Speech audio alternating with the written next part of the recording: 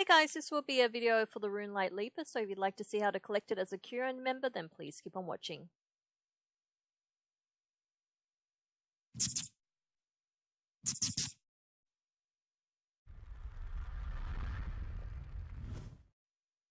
This will be my third mission from the adventure campaign. So today I have the Runelight Leaper. It's only a 4-hour mission, which is a big change from the other two that I've done. Okay, so looking at their health, the one I will have to focus on is this one on the top left. He has 3,000 something compared to the 2,000 and the bottom four, which are all under 1,000, but they're all healers. So I think the difficulty with this one is that I don't have too many companions that will actually target the back line. You'll see what I mean in a second. So it's not all about just putting in your highest level companions, because you need to be able to target the right things. So player, I'll actually put in the middle.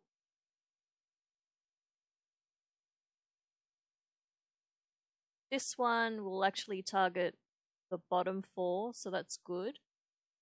Pelagos actually targets everyone, so I'll be putting him in as well. And then I think the key to this one is to actually add some healing. Oh, just to illustrate, so this one actually only targets one.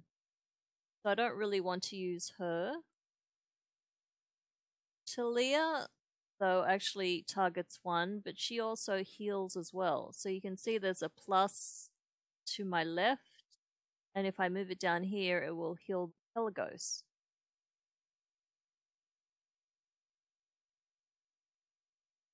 And then the last slot,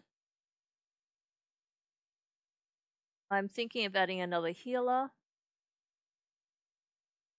just to illustrate. So that one only targets one, so I don't want him. Roman actually targets one, so I don't necessarily want him either. This is a group healer, which will reduce it quite a lot. 13 versus 8 rounds. And then this one would actually, I would have liked to have used, but she's not actually that high, so she won't be doing too much damage, even though she will focus one vertical line, which would be great if I could put it there, because as I said, the one on the back row has the highest amount of health. 14 out of 8.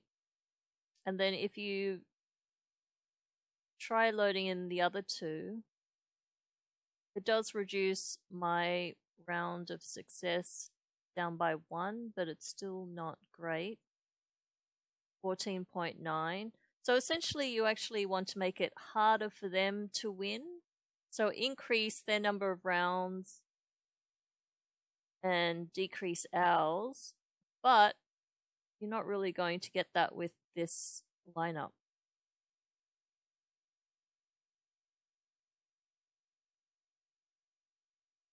So I think that might be the best setup that I have at the moment. So right now I have 2 of my companions getting healed. So Pelagos is getting healed from this one, and then the middle one is getting healed from this guy over here.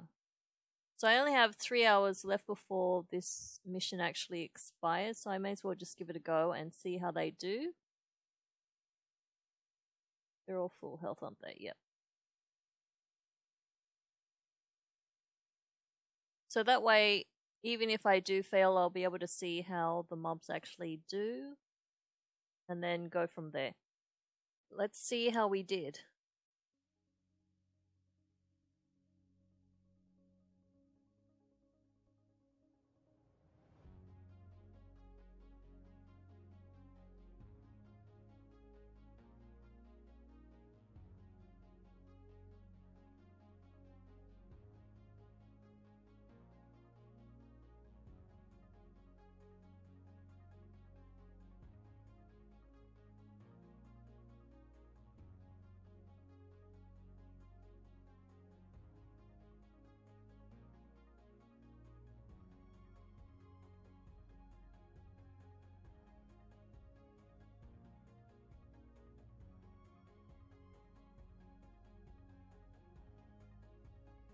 Oh well.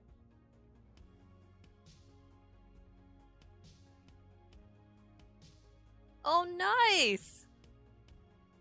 Turns out that planning worked out after all.